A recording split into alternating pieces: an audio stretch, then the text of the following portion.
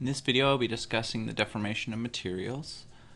Our example that we have here, something I just made up. We have a 10-inch long square extrusion. To the left here, I have all the different cross-sectional areas, and I've also listed the material type, steel, on the exterior, and then we filled up the extrusion pipe with copper. The way the force is going to be applied is basically a plate that will not deform. There will be no deflection in this plate. It will just be an evenly applied force. And here at the bottom here, we have a couple of equations that we just need to remember. First of all, you have your stress, and then also the deflection. And so the first thing we need to note is that due to the differing modulus of elasticities, each of these materials will deflect differently. And not only because of the elasticity, but also because of the surface area, the cross-sectional area.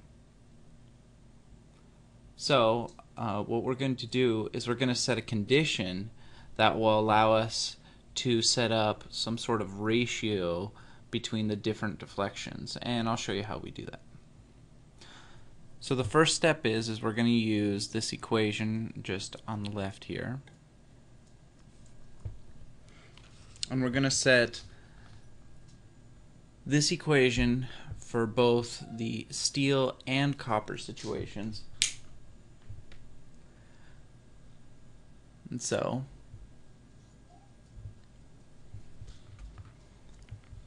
let me dive right in. So using that equation, we have FL over EA. Now, rather than writing it out, I'm just going to draw out some similarities right away. This is for steel. This is FL over EA for the copper. First of all, our lengths are going to be the exact same, so you can just cross them out. And it's tempting to say that the forces are applied the same, but that's not going to be the case. The forces are going to be different between the steel and the copper because one material will give away prior to the other. So there's actually going to be a force steel and a force copper. So that's what we need to solve for first. With this setup that we have here, we can actually just put some reality numbers into here. We know that basically force steel is going to be all over EA, which is going to be 29 e to the 6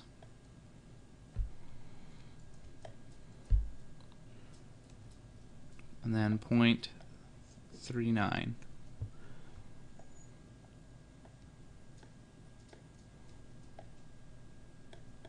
That equals the copper portion, which is going to be just force of copper all over the 17 e to the 6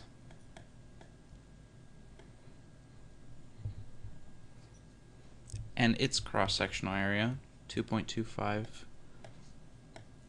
inches squared.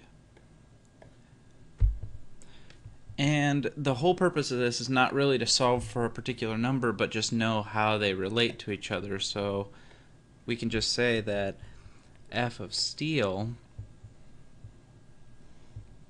is equal to 0.2956 F of copper.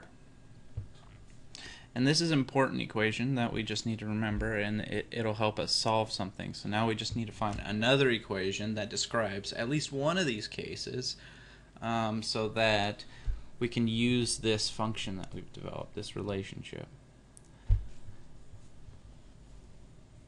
So, first of all, we know that if that's the forces being applied, then let's see here.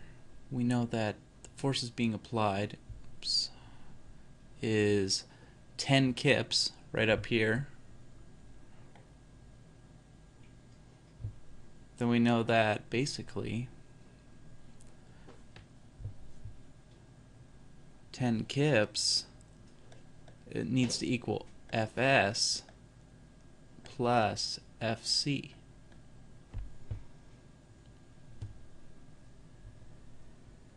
And we can just, I can solve the math for you, but Fc turns out to equal 7.72 kips.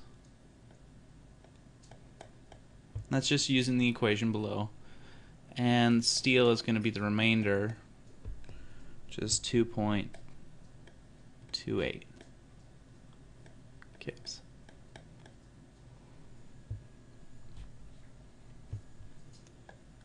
So now we have our force.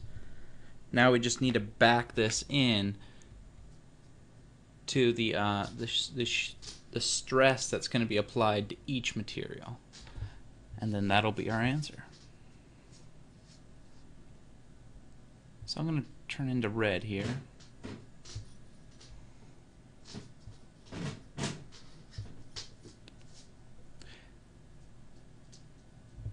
So using those numbers that we just determined, the stress of copper is going to equal 7,720 pounds over the cross-sectional area, 2.25 inches squared, which equals basically 3,431 psi.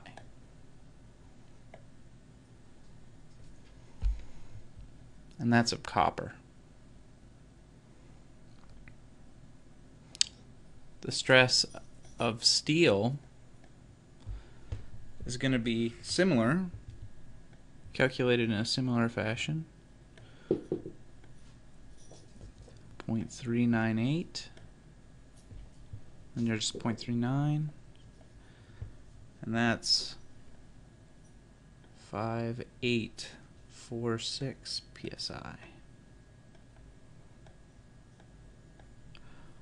Okay, so all I wanted to point out here is that the steel is actually taking a significant amount of that force, and you can tell because, one, we've calculated it up here, the force differences, but also you can see kind of the stress differences within each material. And there's obviously much higher stress occurring within the steel because that has a higher modulus of elasticity, thus the force is going to tend to want to sit on the steel because the copper gives away easier. Well, that's all I wanted to go over in this video. I have a couple more coming out pretty soon, so feel free to make any more suggestions. I'm going to be uploading all this stuff to my blog as well, so hope you enjoyed it, and give me feedback. Thank you.